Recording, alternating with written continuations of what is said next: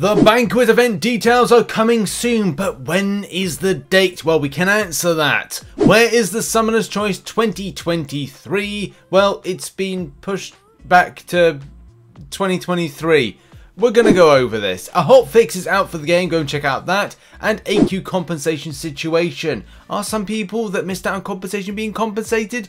And what about the compensation? We kind of got, and more. Hello everybody, hope you're doing well. Welcome back to the Marvel Contest of Champions news, referred to as the MCN. For Wednesday, it's Hump Day. Make sure to hit the like button, subscribe with post notifications on all, and yeah, let's get newsing, people. We kick off the show with a kick and a hotfix.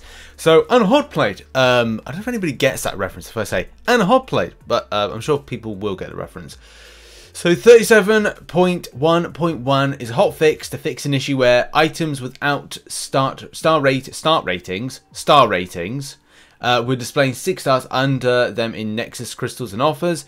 Fix an issue where some champions were too small in their page, the champion info pages. So yeah, if you go, first of all, shout out to Zach. I think it's Zach sent me through this, which is that dubious small Mr. Fantastic. He's like not the normal sized Mr. Fantastic. He's sort of like Mr. Adequate right there, because he's just kind of like, you know, he's just been put down to. It's like he's been Ant-Man, really. Like someone's thrown some pin particles on him, and he's gone down to like a, you know, that particular size. But yeah, there is a hotfix out. If you go and check in game or check in the App Store, that's a more apt place. There you'll notice there's an update. Go and update. You know, get the latest update and kind of get that in your download faces. Next up, and we move on to Summoner's Choice. Do you remember the Summoner's Choice? Summoner's Choice 2023? Well, I think we got a bit of an idea after the little kind of minute vote that you could do for some of the older favourites of previous Summoner Choices. We got our winner being Bullseye, I think it was. Was it Bullseye that won that one? Yeah, I want to say it was. So with that, I think a lot of us are kind of going like, well, where is the Summoner's Choice vote? The plot thickens and I scratch my beard because there's some, like, you know, I think as I've learned working for a games developer for the last 12 months is that things do indeed change. I get that, but yeah, I mean, for that it's like a vote, isn't it? Surely you'd want the vote to be done and dusted by the end of the year, so that then the development time could then be put into making the champion. Because now it just means that we kind of feel like, was it Quicksilver was it August time or September time? In any case, these champions like Hercules was July, so it's like going like, okay, well, July, August, and then this one, is it going to be September, October time next year? Because this kind of, as Kabam Jack said here, I gave the impression by saying we'll have more details towards the end of November. I don't think we got any details. If those details were meant to be what was in inside the contest, there wasn't a huge amount of like details, but it's obviously looking like Kabam have made the decision that this is more next year, which does go out of the scheme of what happened. What did it happen last year? Actually, was it a January thing? I want to say we voted in October and the results were in January, but I could be wrong with that one. In any case, it would be nice to kind of like, I thought it would be nice to do this in December, you know, when everyone's playing the game, things are a bit more hyped and stuff like that. But yeah, as Kabam say here, glad you're excited for Summoner's Choice 2023. We are too. We'll have the details available to you in early in the new year. So I guess that's something that pushes it back even further. But yeah, anyway.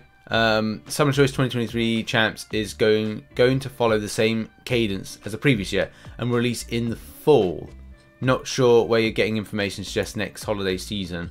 Well, fall. Well, kind of. Like, it's, what is it? If you look at it from a point of view of Hercules was July, and if we're saying fall, then that pushes it out of when Quicksilver was released. I guess it would be me being very snippy if I said that, well, technically it's not a full cadence because it was a late summer cadence or summer cadence, because as I said, Hercules was released in July and then we had Quicksilver released in August of 2022. So that's summer cadence. If it's a full cadence, then this is a new cadence of things, not you know, a recurring cadence. But in any case, it looks like there's another month left on the getting the Summoner's Choice 2023 out to players. But apparently this was all explained to me in the inside the contest. Oh, excuse me. Pardon me for breathing and understanding the new cadence that you have, rather than saying it's all about the older cadence. And now let's move on to AQ compensation. There's a two-parter to this one. It was a bit of a nice surprise yesterday to receive, you know, the 60 tickets. Handy, you know, lowers the cost when it comes to entering into AQ, because we lost the length of time that we did with Alliance Quest. It was nice to see it.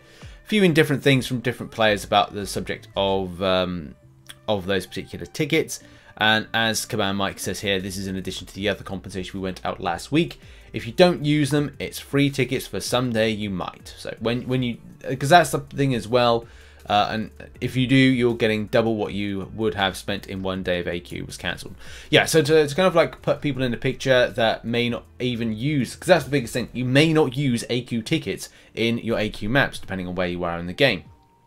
But for certain players, as soon as the higher you go up, the more it's going to cost you when it comes to like transferring your loyalty to a token, or transferring your battle chips to a token, units to a token, gold to a token, etc. Whatever. So it was nice to see this, but yeah, for others it may be a case of yeah, like not good for everybody, but definitely all right for some. And the part 2 to this is going back to something that we discussed, I think it was on Mondays or last week's MCN, which was about the AQ compensation situation for members of alliances that either switch alliances, returning back to alliances, were under the blackout period. Bunny is blackout period in MCOC.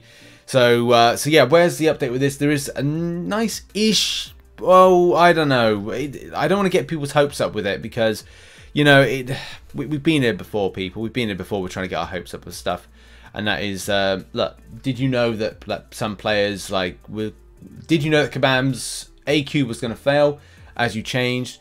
Did you know that it would affect you? You didn't know these things. In any case, like, there's a slight response on the subject, because we were talking about maybe it would be nice if Kabam did something to help out those players that lost out on rewards, that were switching alliances at the time, rejoining alliances, and we explained this you know, quite in depth.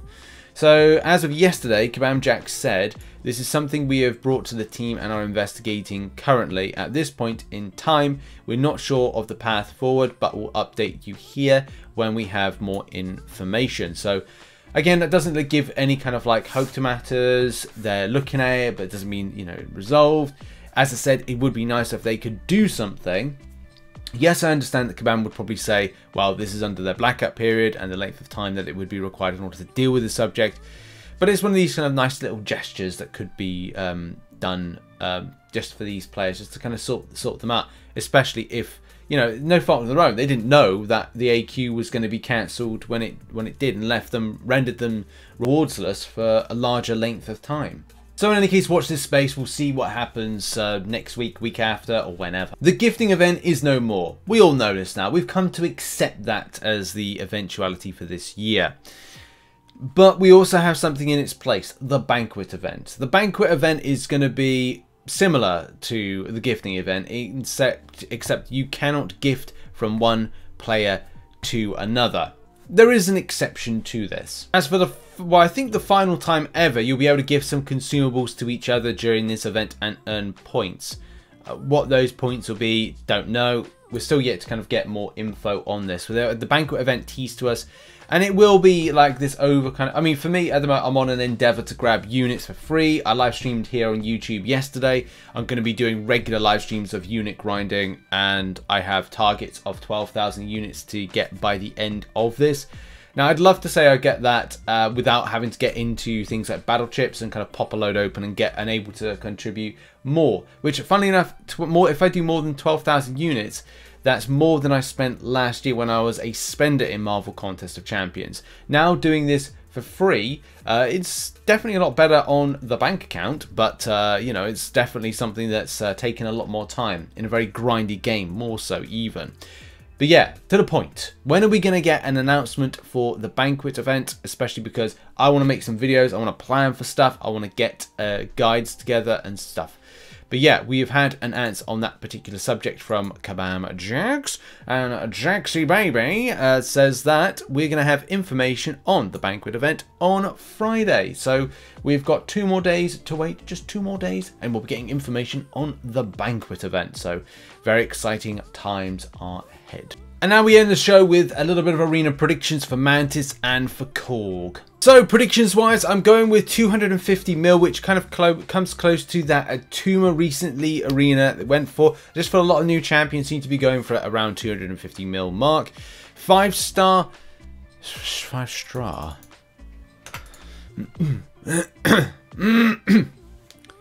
So my predictions for, first of all, Mantis 6 star, I'm going with 250 mil. Comes close to that Atuma arena recently resulted in that. And a lot of new champions nowadays seem to go from that 250 mil mark. Either push more or it's going to be less. It's normally around that at the moment. 5 star Mantis, I'm going with 60 mil. Again, new champion. It could even go a little bit less than that, maybe like 50 something mil. 6 star Korg. This could be a very good champion to get if you want to increase your battleground deck. So you may be like, okay, well, I'll take it in for the BG deck. So you may want to push for this. I think the champion will go low. I think it would go about 40 mil. May go a little lower than that one. Possibly. But again, that's just hazarding, I guess, 40 mil or anything between, say, 35 to 40 mil. You're going to more than likely net the champion. And 5 star, if you want it, I think a cheeky 12 mil. To be honest, I even think like 10 mil may be enough, but we'll see what happens with the results, and we'll do the results on MCN on Monday of next week. That has been the show for today. Thank you very much for watching. Also, thank you to those that support the channel as a YouTube member and as a Patreon. You're on screen right now. Much love and thank you.